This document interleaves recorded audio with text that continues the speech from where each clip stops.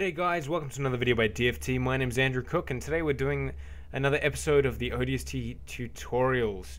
Now today we're going to be focusing on the thigh plates and the pelvic plate.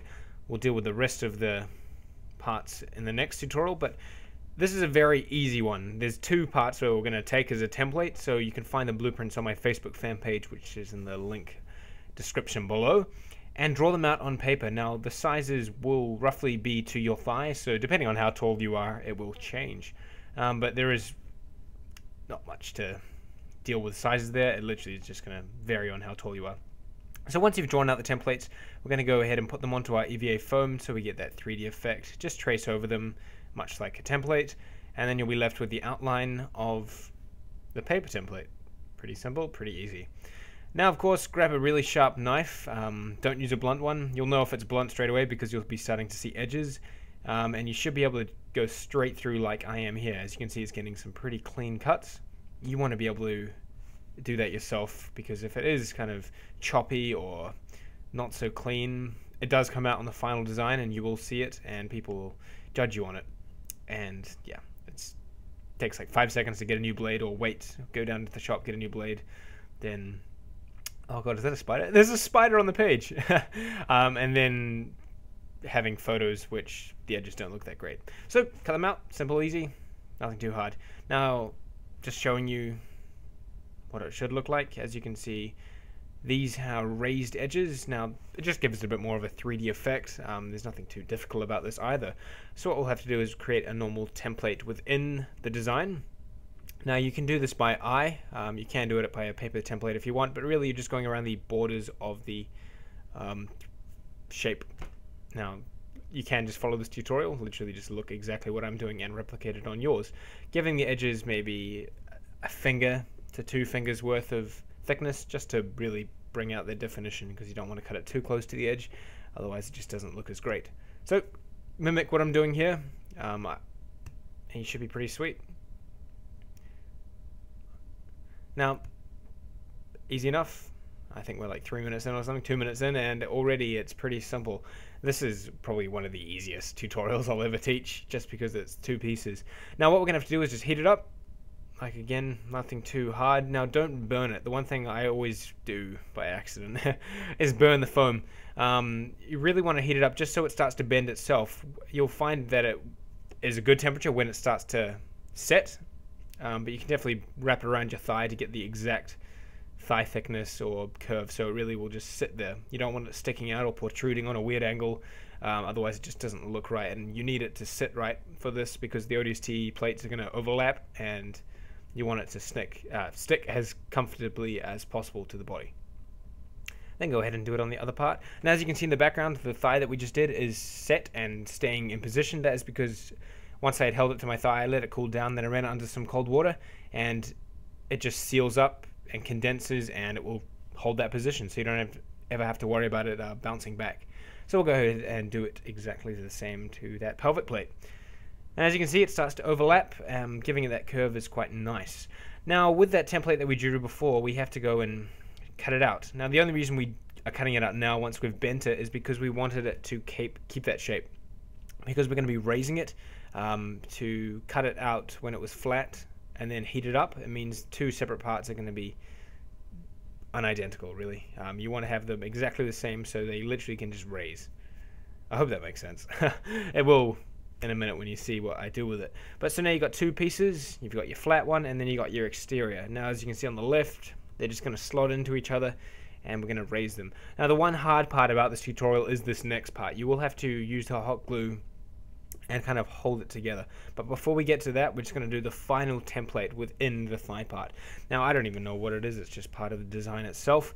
So we'll go ahead and draw up this design. Now you're going to have to mimic exactly what I'm doing here as well, just so you get that visual reference, because otherwise it is a very difficult shape to describe. So just do exactly what I'm doing here. Put it on, go out with your go on the outlines with your pen, and do exactly what we did before with all the other templates, and we shall cut it out, and I think we just raise it. Pretty simple. Now the reason why we're doing this thigh piece rather than the Halo 3 ODST one is because the Halo 3 ODST one is a really nice design, but unfortunately people run into a lot of problems with it being cosplayed. Thigh pieces within a cosplay are the hardest things to maintain because they start to fall over or they break. So this one is going to be a nice one that sits on half our leg and is mounted with straps and everything. So like I said before, it should just fit into position and raise itself. Nothing too difficult. Now, hopefully you're going to be much cleaner with the hot glue gun than me. Trying to rush through this tutorial and record it and do everything at the same time is quite difficult. But yours should be really nice and clean, and the images should slot in right. Now, one thing I'm doing here is I stuffed up. I've raised it. It shouldn't be raised. It should be going in, if that makes any sense. You'll see in the final picture what I mean. But yeah, trying to concentrate wasn't working that well. So definitely the thigh part is raised, but the pelvic plate goes in. Now, one thing you'll notice is that it didn't fit quite right. Now, that is going to happen with anything you raise. So you had to cut off a little tiny edge, and hopefully that should fix it. Yeah, no, it does. So yeah, just give it a little trim. So as you can see now, we've got it all sticking together, and hopefully it should hold. Now you can just go ahead and do exactly the same thing to that middle part, and it should fit into place pretty swell. Yeah, looking neat, looking neat.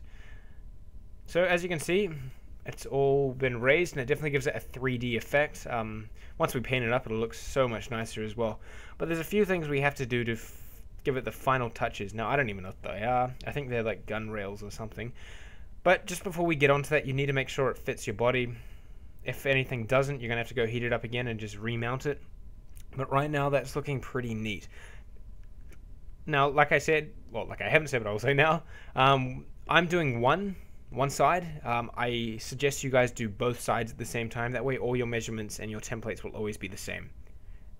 Just a rule of thumb. Otherwise, you're going to have to go back and redo it, and it could be a few millimeters or inches off, and it doesn't look great. So this is a little bit of detail that we're going to be chucking on. I'm not too sure what it is. Like I said before, I think it's like a gun mounting position, but it's the easiest thing to do. Start off by cutting out a rectangle of the foam. Make sure it fits on the angle, and we're going to bevel 45-degree angles on the top and bottom. We're then going to get a new piece of foam and trace around that.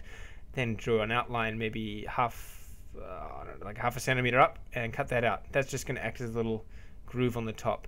So now we're just going to go through and cut out little slices of that, a few millimeters thick, as you can see here. And then what we'll do is we'll go ahead and mount those on either side of the plate thing, and it should give us a nice little raised effect on both sides. And if it's too high, just go ahead and do some final trimmings on it just to make it look nice. Then, easy enough, apply hot glue and glue it straight on. Now you'll have to do 2 of these because it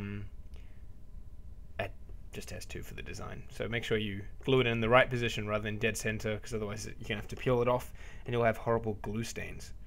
But otherwise it's pretty simple. I can't really explain it any easier, and I hope this tutorial has been somewhat easy enough for you guys to follow. And hopefully we'll see it completed. There we go. Yeah, so it came out pretty nice. Definitely once we paint it up, it should look pretty cool. What I suggest is wait till the end of the tutorials, or if you're watching this in a year of me uploading it, go find the painting tutorial. Before you mount any straps or mount it to your body, you do want to have painted this first. We're going to cover that with primers, give it a nice coat, give it some sheens, and I've done a muddy effect, but that's all going to come before this part, which is just the straps. But easy enough. I mean, these are basic Velcro straps that go under it and connect to your thighs. Hot glue and super glue holds them pretty easy, and yeah, it gives a nice effect to your costume as well. The more straps, the better, I always say.